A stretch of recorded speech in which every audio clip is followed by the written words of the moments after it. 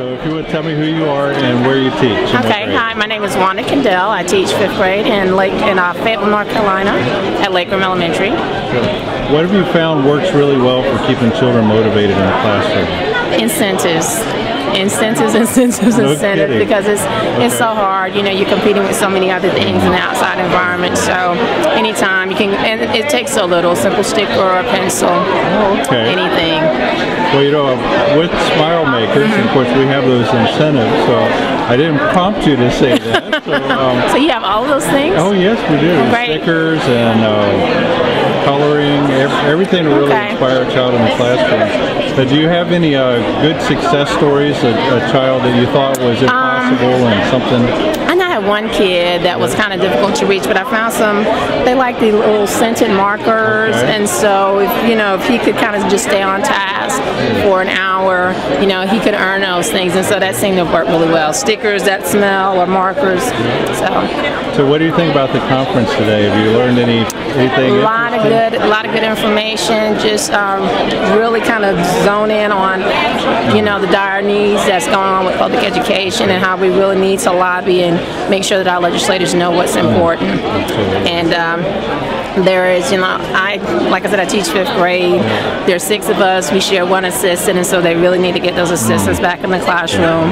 Class sizes are going up, and there's just so many more demands, but we don't have the manpower to do it. And so we're really about putting children first and doing what's in their best interest. They need to get that budget together for educators. Well, thank you for taking a moment to talk to me, and I hope you enjoy the afternoon. Thank you. All right, if you would tell me who you are and where you teach. I'm Sonia West. I teach at Pactolus in Pitt County, North Carolina. Very good. And tell me something, either the challenge you have in motivating children in the classroom or a success you've had, something you found works really well. Okay, well, the challenge and the success is basically the same, because I try to really encourage my kids to be intrinsically motivated, and so I do not give a lot of stickers and candy and things like that for external rewards. I give a lot of praise and whole group rewards and recognition, caught being goods and things like that for above and beyond, and just trying to teach the kids their basic citizens' responsibilities and things like that. So. Very good. And what age group do you teach? I currently teach 1st and 2nd combination. Yes. So are you having a good time at the conference today? I am enjoying the conference. This is my first conference. What has surprised you about something you've heard today? Or is it... I'm really excited to see how motivated our teachers are right now, and excited how we're going to unite to empower the teachers about these budget cuts and the things, and make legislators understand how important supporting education is. Well, thank you for taking a moment to talk with me today. You're welcome. So if you would tell me who you are and where you teach. My name is Marion Wilkins. I teach 7th grade math at Curtisville Middle School. Oh, you teach 7th grade and math. Yes. Now, you look like a very happy person that enjoys being a teacher. Why do you enjoy being a teacher?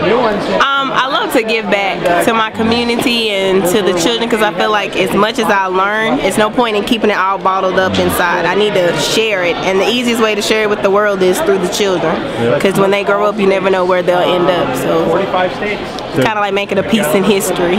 So anything surprised you or anything new that you've learned at the conference today?